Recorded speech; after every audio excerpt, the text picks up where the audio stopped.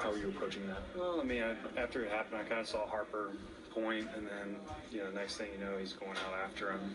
And, yeah, there's some big guys tumbling around on the ground. You see Mike Morris is about as big as they come, and he was getting knocked around like a pinball. So,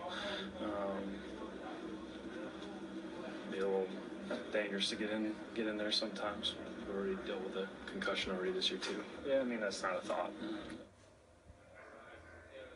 I don't know. Suggested Buster Where Posey. I'm from, you don't do that. You go out there. Did you hear him referencing how big they were? Who cares? You get out there. That's your teammate. No, I think he knew the fastball was coming, and they had orchestrated. He's like, "That's on you.